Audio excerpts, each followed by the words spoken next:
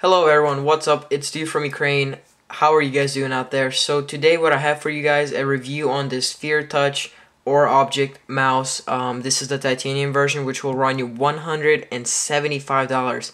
That is quite a bit of money. They also have two other versions, a $155 and $225 models. So they run you quite a bit of money. So let's take a look, and this was sent to me for free for a review, by the way. Just want to make sure to let you know that.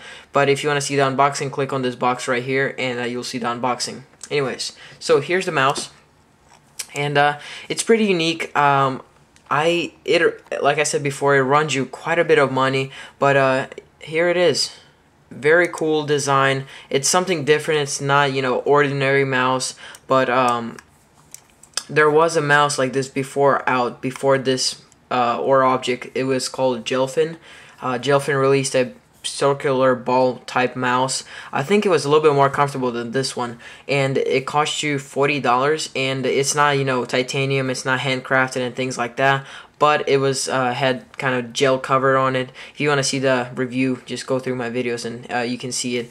But that one was a little bit cheaper, and that was, I think, one of the first ones, and then I think they started their mouses. So it is not Bluetooth. As you can see, there is a cord. The cord is kind of cool, I guess.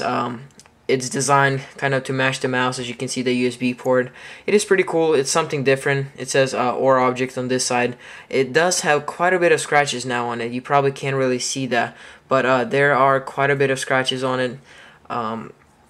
And right away you will notice the cord is different as well. It is a nylon mesh cord. It's tangle free, so it doesn't tangle, which is really nice. Only problem with it is it's so kind of big and kind of weird. If you have your laptop there like in front of you, the cord is not very comfortable to work with, so that's kind of a negative thing about this cord. I don't really like that, but that's kind of a negative thing, I guess, about this mouse. But here it is. Again, there's two buttons. It is touch sensitive, so you can have touch sensitive and also clicking. I prefer the clicking just because it's more comfortable. The touch sensitivity is cool and stuff. You hold the mouse, you touch, it does everything.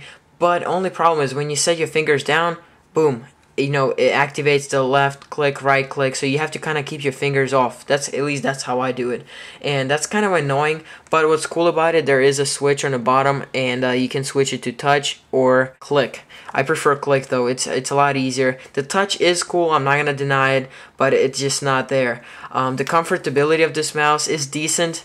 I think the Gelfin was a little bit more comfortable, but you get used to it. After a while, you do get used to it, but it's not 100% comfortable. It doesn't fit your hand all the way. For example, this Apple Magic Mouse doesn't fit your hand either, but this one does fit a little bit better.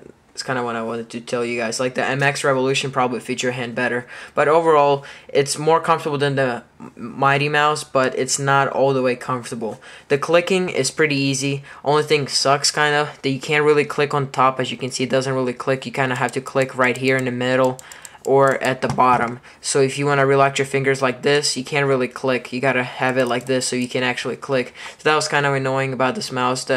On the top, as you can see, that's laser engraved onto the mouse, which is pretty cool. And as you can see, this part spins as well. That is for scrolling. Since there's no scroll ball here, you can hold it like this and scroll. It says high-speed scrolling, but I actually sometimes have to spin it like this to actually scroll with decent speed. So that was kind of a problem that I noticed.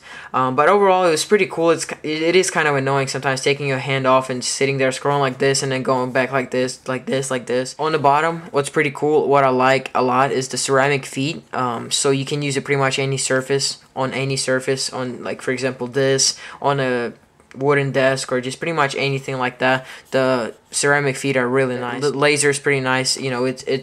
When I use the mouse, it responds quick. Everything works pretty good. I would probably not purchase this mouse. I would probably not really recommend it either. I'd rather buy a more comfortable mouse than this.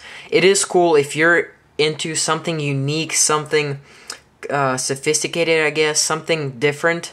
This would be your perfect style for you, I guess, and if you're willing to spend that much money. But if you're just a regular user and you still like something cool and unique, you probably would not spend still $175 on a mouse. You can buy a lot, different stuff for $175 or $225 or $155. Depends which one you go with.